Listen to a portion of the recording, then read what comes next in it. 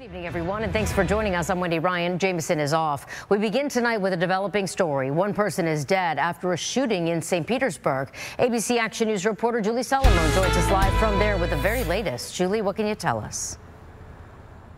Well, Wendy, earlier tonight, police were canvassing this area and they were able to locate a suspect, but it's still an active crime scene out here. Police have been out here for more than 4 hours now, and the road behind me, 15th Avenue South, remains shut down at this hour. So here's what we know. St. Pete police responded to a shooting in the 2900 block of 15th Avenue South about 6:30 tonight.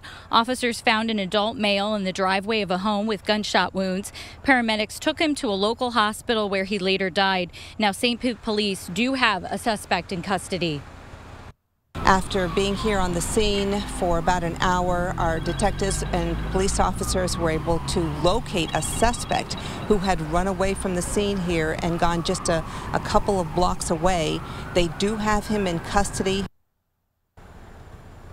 And again, police remain out here at this hour. They're still trying to figure out exactly what led up to this shooting. They're also trying to determine if the victim and the suspect knew one another. That is the latest live here in St. Pete. Julie Solomon, ABC Action News.